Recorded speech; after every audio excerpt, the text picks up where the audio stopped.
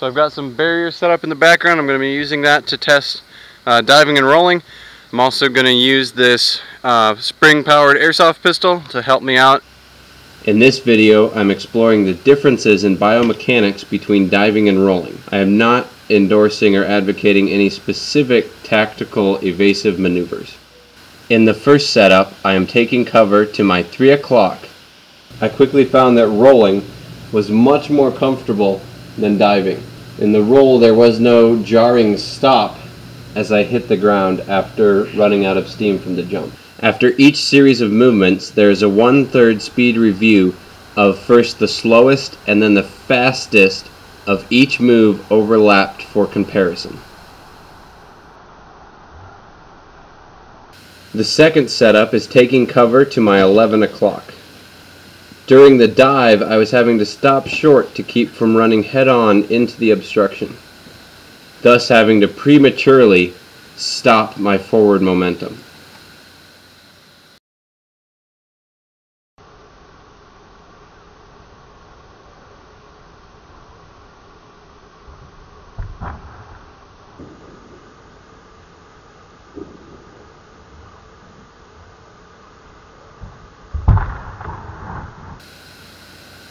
The third setup is to see how fast I can return fire from my original 7 o'clock, to test the speed of recovery between diving and rolling.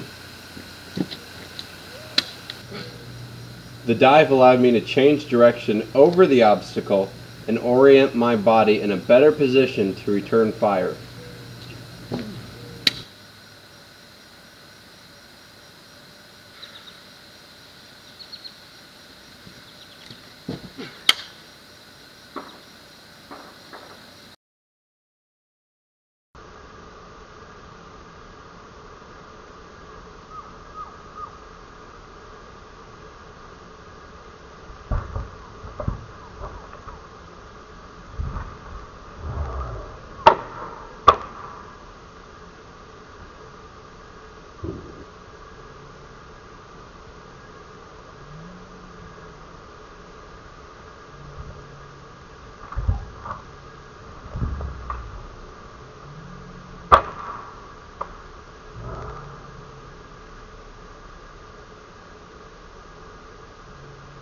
The fourth setup is taking cover to my 12 o'clock from a running start, firing and then returning to cover as fast as possible.